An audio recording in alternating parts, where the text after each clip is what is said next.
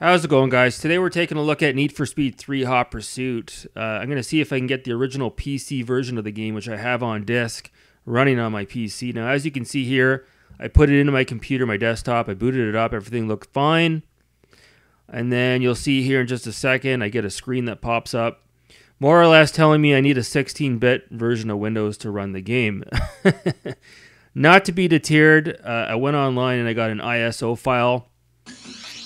And I extracted the file here, you can see, and it booted up just fine. So, again, for those of you who are going to accuse me of pirating the game, I own the game physically, and at this point the game is considered abandonware, so I don't even think you can buy this game anywhere. So I just want to show you here, I'm going through the settings. You can see the ISO file included the 3DFX files as well. Back in the day, you needed a 3DFX, a Voodoo card to run this game at its max settings. So you can see here I've got it dialed all the way up to 1080p. It's got the lighting effects, the fog effects, things that we take for granted, obviously, in 2021. But as you can see here, you got to remember, this is back in 1998. And, you know, back in the day, while my PC ran this game, it was on, like, the lowest settings, like, extremely pixelated. I remember trying to run it at the higher resolution without a 3DFX card, and it was, like, 1-2 frames per second. Really choppy. And not only that, you can get this game on the PlayStation, the original PS1, fairly cheap. I saw it at my used retro gaming store recently, and I almost picked it up, but now I'm not so sure. I'm kind of glad maybe I didn't pick it up, because as you can see by this gameplay footage, maybe it's not apparent to you guys that aren't familiar with the game, but any of us that played this game back in the day, most of us couldn't afford, you know, a 3DFX chip or a Voodoo card, a graphics card. Very expensive hardware to buy back in the day. So to be able to run this game on a modern PC with the settings dialed all the way up, it's just absolutely incredible. There's no pixelation. Again, running it at a high resolution here, it's extremely gorgeous looking. I'm absolutely floored. I never thought I'd see the day where I'd be able to play this game with the settings dialed all the way up. Like, it's a totally different game. So you can see here a little bit of a sunset in the distance. And again, I understand for maybe some of you younger gamers out there that never played this game back in the day, you might be asking yourself, you know, what the hell is he talking about? But believe me, if you saw what this game looked like without the graphics card, it's quite different, to say the least. Again, you can see here, you know, very sharp looking. You can see at the gas station back there, some lighting effects. Again, back in the day, lighting effects, fog effects, this was all relatively new in the video game industry. So to see that in this game, and this is, not to mention, a lot of you guys probably haven't played this game. This really is probably one of the best Need for Speed games of all time. It doesn't get talked about very much today. A lot of people sort of seem to have forgotten about it, but I certainly haven't forgotten about it. It was a game that I played quite a bit back in 1998 and 1999. I also have Need for Speed High Stakes, which came out in 99, a year after this game. So I may try to maybe boot that up tomorrow and see if I can get that running as well. But yeah, I just more or less want to... Oh, you see I got stuck there. I just started playing this for the first time. Probably been 15, 20 years since I last played it, maybe longer. So I'm using the keyboard here. I'm going to see if I can maybe rig up an Xbox 360 controller and see if I can get it running with this game rather than using the keyboard. But I more or less just wanted to show you this gameplay footage, kind of like a little bit of a tech demo, if you will. And just to show you, you can certainly get these games running on a modern computer. Again, look at the lighting effects here, absolutely gorgeous. You can see the blue hue hitting the road. Yeah, it's just gorgeous. So in my eyes, anyways. I remember what this game looked like on my computer back in the day, and it was, oh god. So you can see here, this is the summit level. We're rocking the blue Shigera. And yeah, again, it looks absolutely gorgeous. Fuck, it looks sharper than any game I'm running on my 360 or my PS3. On my monitor I have here with my computer, this video doesn't do it justice because I'm just recording it with my camera. But if you guys could actually see what this looks like.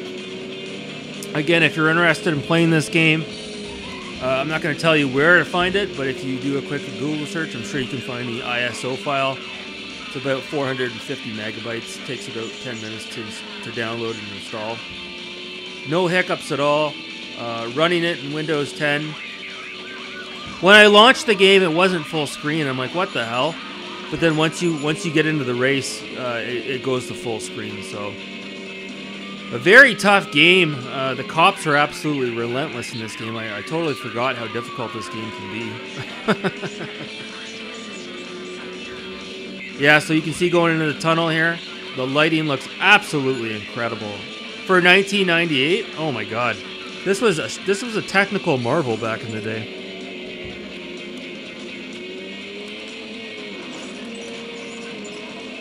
Yeah, so I'm going to be playing this for the next couple of days. So the last level I want to show you here, or I should say the last, the track, 3, 2, is probably the best showcase for what the 3DFX card could do.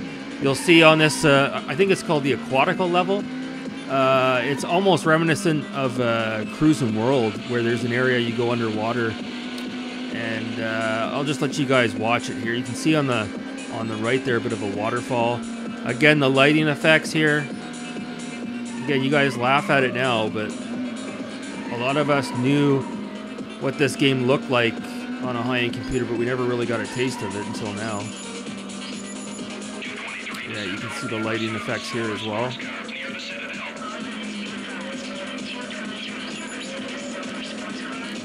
Beautiful skybox. Looks beautiful. It looks absolutely stunning. I can't get over this.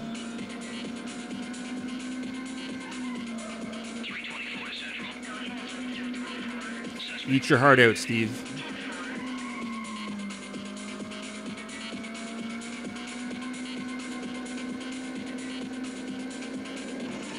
So you can see here coming up, we're going to be entering the, it's kind of like an aquarium tunnel, if you will. This looks gorgeous as well. I'm pretty sure it doesn't look like this on the PlayStation 1. Good God. Unbelievable.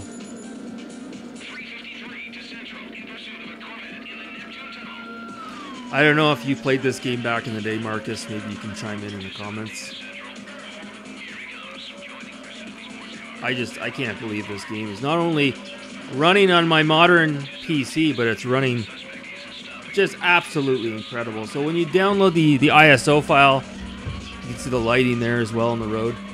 The ISO file is rigged up to run the 3DFX files as well, and it's all decked out and pimped out to be able to run like this on a modern PC. You couldn't just rip the files from the disk and get it to run like this. Believe me, I tried.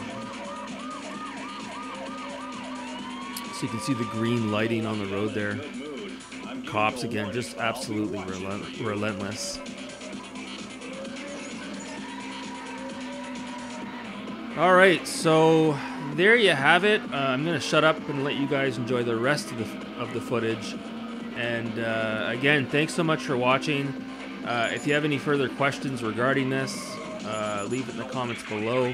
I'm gonna try to get my steering wheel running with this game as well. I'm gonna see if it's possible to rig that up. Anyways, guys, this has been a blast. And yeah, enjoy the footage. Talk to you later.